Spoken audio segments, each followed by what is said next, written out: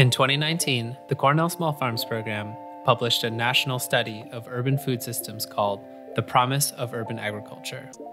The study relied on case studies of 14 urban farms, plus insights from over 150 urban agriculture advocates to uncover the conditions needed to support the successful development of commercial urban farms. The report also highlighted a lack of urban agriculture training and resources nationally.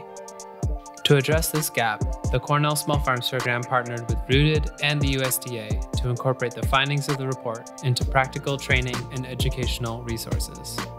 On September 26, the creators of the Promise of Urban Agriculture curricula will host a pre-conference workshop at the 2022 Urban Food Systems Symposium.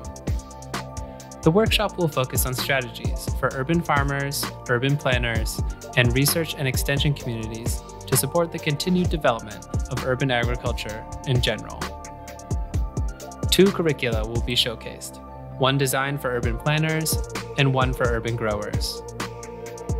All curricula include virtual site visits, case studies, and supplementary reading to guide learners in improving their knowledge and skills in urban agriculture.